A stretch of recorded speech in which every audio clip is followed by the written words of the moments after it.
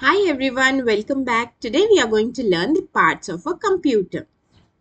Now we all know that computer is made up of different parts. Here we can see the computer setup is made up of different parts.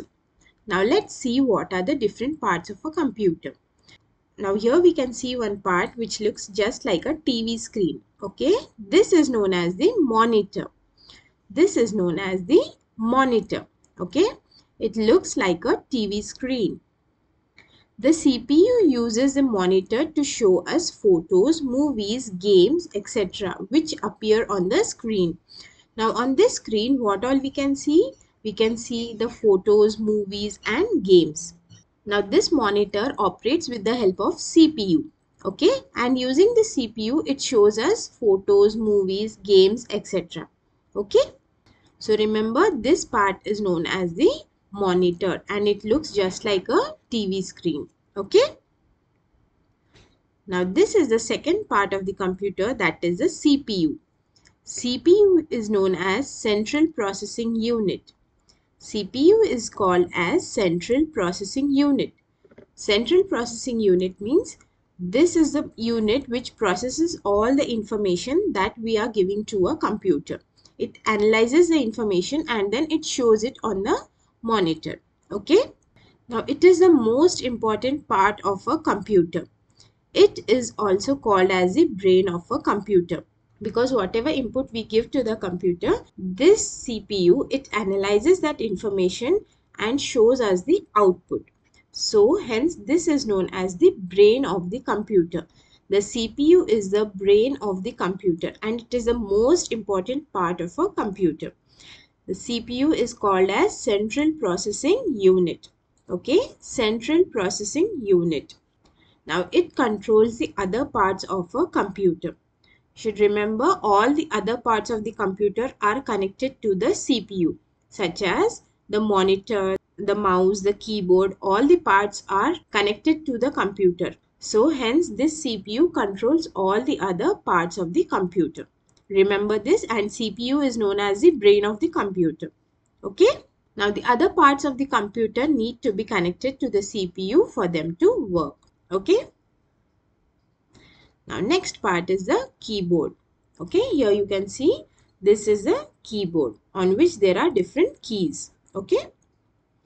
Now a keyboard is made up of small buttons called keys. These buttons are known as keys. Okay. Now each key has a number, letter, symbol or a word written on it. Here you can see there are alphabet keys, there are number keys. Okay, there are also symbols on it. Okay. So it has numbers, letters, symbols or words written on it. Now you can type the word on the screen of the monitor using a keyboard. Now what is the use of this keyboard? It is used to type words on the screen of the monitor. Okay.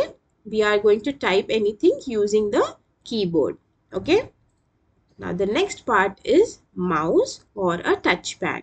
When we are using a desktop computer, remember that we use a mouse to operate it. But in laptops, you might have seen here there is a small touchpad present on it. Okay, so in laptop we operate using this touchpad, whereas when we use a desktop computer, we operate using a mouse. Okay, a mouse is used to point to and select the items shown on the monitor. Now here, this mouse is used to point towards something. Okay, and to select items shown on the monitor. Now a mouse usually has 2 or 3 buttons and a small wheel between them.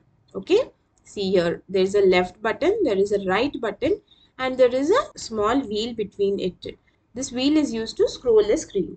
Okay, laptops have a touchpad which does all the functions of a mouse. Now in laptops there is already an inbuilt touchpad, so we can use this as a mouse. Okay, there is also a left key button and a right key button.